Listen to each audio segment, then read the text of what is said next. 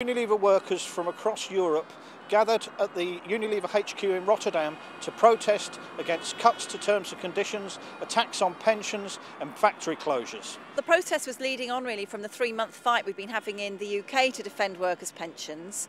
At the moment there's currently a proposal on the table from the company who were forced to come to the bargaining table after the strikes and the campaign we've been holding.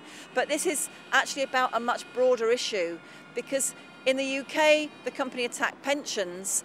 In France at the moment, they're closing a factory, they've been outsourcing, and the whole theme of today's protest was Unilever, stop making workers pay for your profits. They've given a commitment that they're going to double their profits in a very short period of time. The only way they can do that is by slashing costs and making workers pay. The only way we're going to stop them is by coming together in solidarity throughout the world, Europe and beyond, in order to say no, Unilever, do not try and make workers pay for profit.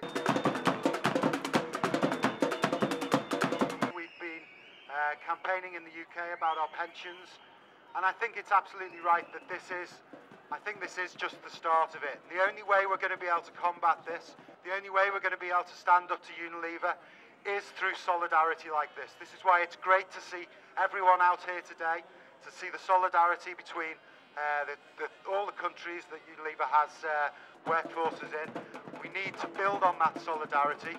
Building on that solidarity is the only way that we're going to be able to stop Unilever, a hugely profitable company, making its workers pay for those profits. Your dispute in pensions could be just the beginning of bigger problems they will raise in Western Europe.